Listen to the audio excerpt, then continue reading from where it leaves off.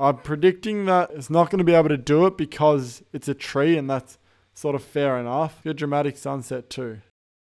What? It actually worked?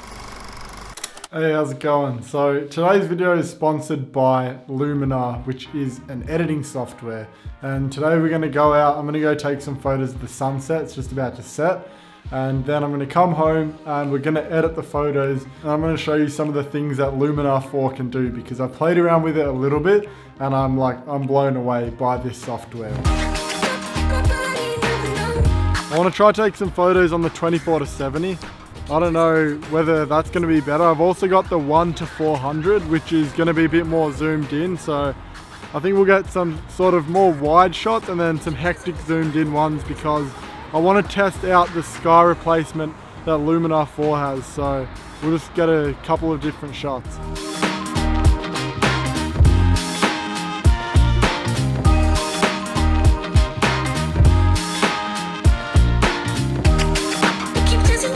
I think I got a good variation of shots. I got some wide ones, I've got some really zoomed in ones, so we can test the sky replacement on those two ones. So let's go home and start editing.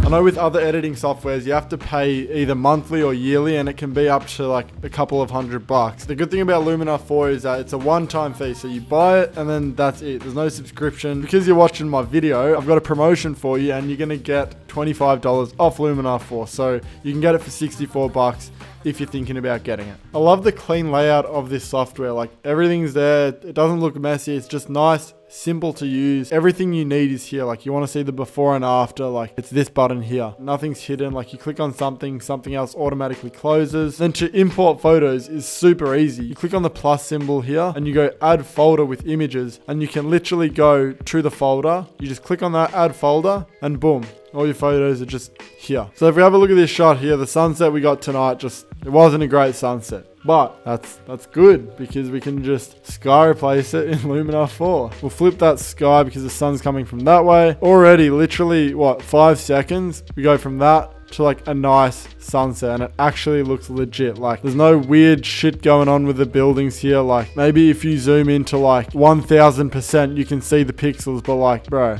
no one's zooming in that far. It just looks great. Like look at the way it just cuts through the buildings. Like, you honestly wouldn't even notice. Like, that's before, after. And if you see a little bit of the previous skies still in the image, you can easily fix that by going over to the close gap slider, and you slide that up and that will literally just close all those gaps. There's the before, there's the after, before, after, and we still have all the details in the top of the building here. I want to try it with this shot here. I'm interested in seeing how it goes with this tree. I'm predicting that it's not gonna be able to do it because it's a tree, and that's sort of fair enough. Like, I understand what photos this would work on, just when it's like a nice clear sky with nothing in the way, but let's have a look.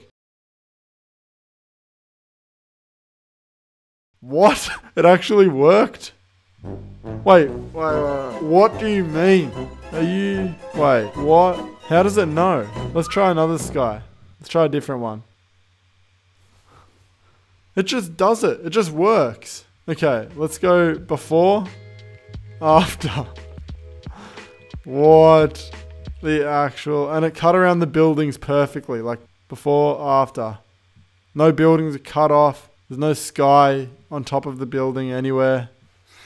Mate, Luminar 4, you've done a fucking good job. Now that we've done that first sky replacement, we're going to go through some of my older photos and just go through some different parts of Luminar 4, just to show you what the software can do and what it's capable of. When I saw the ads about this, I was like, oh yeah, it's going to be sky replacement. Yeah, let's see how it goes. And then I got the software and then I tried it out, and have a look at this. Like, as if that does it so well. And look, it literally cuts it out of that little hole there, that little one there. If we go the before, after, even cuts it out of like these little parts here. Like, that's actually just insane. Look at that little tree. Look at this little tree here. Ready? Look at the before, after. Here's another good example. Like, look at this whole area here. There's got like a little red light as well. All these little buildings literally in between these structures here. Ready? Before, after. I honestly don't even think you could do this if you tried with like the pen tool. And you can also flip the sky as well. I like it better on this side, I think. But that's like one of the skies. There's heaps more. Like, we'll try this one here. That's sick. It's just like crazy. Something I really like about the sky replacement is they've got advanced settings. So like you can go and relight the scene. So if I turn that all the way down, you can sort of see like a bit of a glow around the building, but you relight the scene and it actually just looks legit. I want to show you another feature that this has. This creative tab is probably my favorite part of this software. Sunrays is insane. Like I've never seen a software being able to do this before. So if you click it on, look what happens. It essentially creates a fake set of sun rays. So say if your shot just looks like that, you know, there's no sun rays or anything, just normal lighting. You turn this feature on and you just get sun rays. But the way it works is insane. Like have a look at this. If I drag it around the trees, the sun rays adapt and pierce through the trees as if it was like a legitimate sun ray. Like what? Like, what do you actually mean? It's insane. Like, I don't know how it does this. The people at Luminar 4, I don't know what magic you've put into this software, but it's bloody good. I reckon I could sit here for hours just doing this. Oh, look at that. Like, so see that tree there? Let's see what happens if you put it in the water. It's like, wee. Yeah. Okay, that's that image done. Sweet. Nice sun rays in the water. Never hurt nobody. We can change the ray length. So if you want them nice and short, or if you want them like huge, you can like choose that. Like for me, I think the bigger sun rays would work better. The overall look is gonna like darken everything else to pretty much accentuate these sun rays. So if I click done on that, I can actually go and open it in Lightroom. So you can either use Luminar 4 as your sole editing software, and if you're beginning and you've never used Lightroom before, that is a really good option. And if you're on a budget, if you do have Lightroom as well and you want to use it as a plugin, you can also do that. So now it's going to open that image up as a TIFF file. So this is a phone image, by the way. So if I just go and chuck a preset on, give it a quick little edit in Lightroom. There's the before, there's the after, and we've got all those sun rays there, which we've got from Luminar 4, which is sick. The way that I use this software is definitely the plugin version, because I'm familiar with Lightroom, I know how it works, and it's just been my editing software for years. As a plugin, it's insane. Before we move on, I just want to quickly see if we can sky replace this image of Mike Slav squatting on a cliff. There we go. Beautiful. Look at that. Before, after. Just little. But imagine you could like do this in real life. You walk outside your room and you just have a remote and you just go sky replace. I reckon that is actually going to be something in the future. I don't know about you, but I just don't know how to retouch skin. Like I see all these people on Instagram and like they shoot models and the model's skin just looks insanely good. And I'm like, how do you like retouch skin like that? And I know there's this thing called frequency separation, which is like some sort of Photoshop method. I don't even know if you know what frequency separation is, but it's a lengthy process if you do know. And it pretty much just makes the skin look nice and smooth. If we go into the portrait tab here, we've got all the different effects. So we've got the skin enhancer, portrait enhancer, high key, and the autumn effect. So if I go onto the skin enhancer and I just put it up, skin is just instantly smooth. It's like Facetune, but for raw images. And then there's also this AI skin defect removal. So if the model's got like pimples or anything that is considered a defect, you can get rid of it like that. So you just click on that and it would just sort of go through and just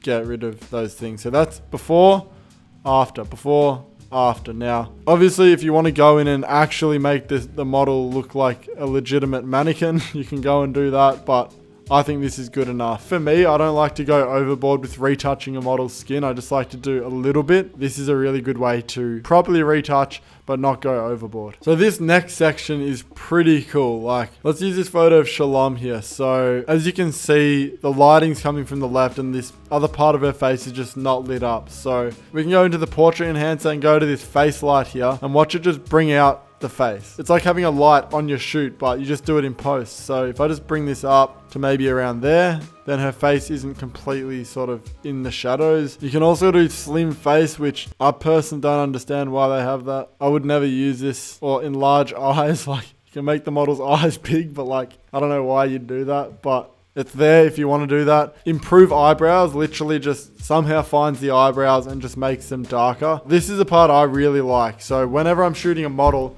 I find that it's really hard to just make their lips more red and get their lips like the right color. So you can literally just go in here and go lip saturation and it will just affect the lips. But if I want to go lip redness, it's literally like adding lipstick to your model.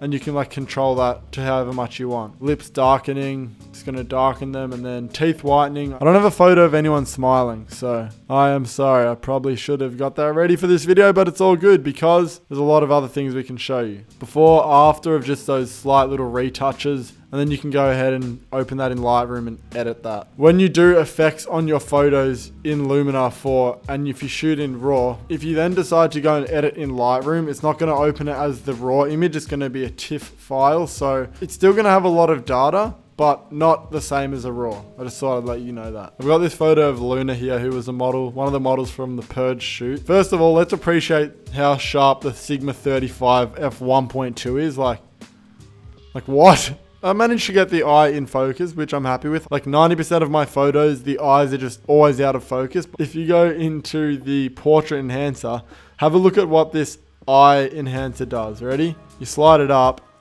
and it literally just brings out all those details in the eyes. Like, how sick is that? And then the model just looks like hectic. That's the before. That's the after. Just really helps bring out those details. Say the model's got some shadows under the eyes because of, I don't know, lighting or something.